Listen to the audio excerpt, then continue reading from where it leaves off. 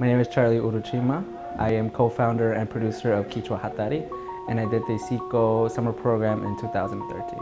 Kichwa is most likely referred to as the indigenous language of the Andes spoken in Ecuador, but it comes from this larger family of Quechua. Quechua was the lingua franca of the Incan Empire 500 years ago, and it was the most widely spoken language in all of the region. It's been quickly sort of fading, but there's been an emergence of a lot of especially youth now doing a lot of work with the language.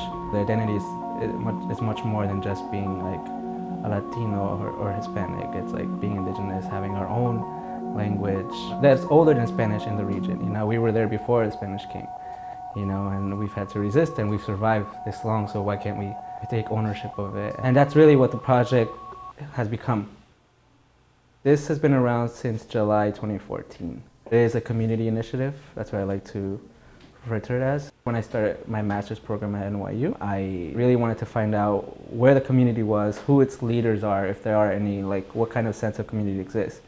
And I quickly realized there was none. Kichwa Hatari has opened a space. It's a very unique space where Kichwa is spoken, you know, on the radio, among its colleagues, among people who have come to find out more about the program. Now we're doing Kichwa Hatari TV and BronxNet Community Network.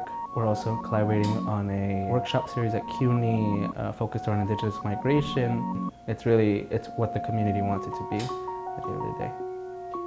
We're trying to really reconceptualize what that gaze is of indigenous people. When we think of indigenous people, you know, I think a lot of times, especially here growing up in the US, you think of people with feathers and you know, their ponchos, you know, long hair. And because we're here in New York City, we're in New York, you know, we can take up any forms that we want.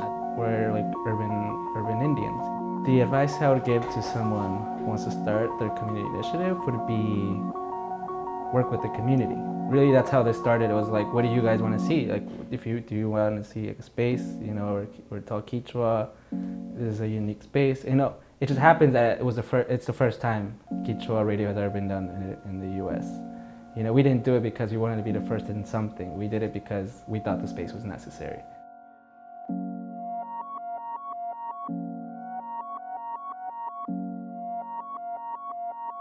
In the title, Kichwa Hatari, Hatari means lift, to lift up.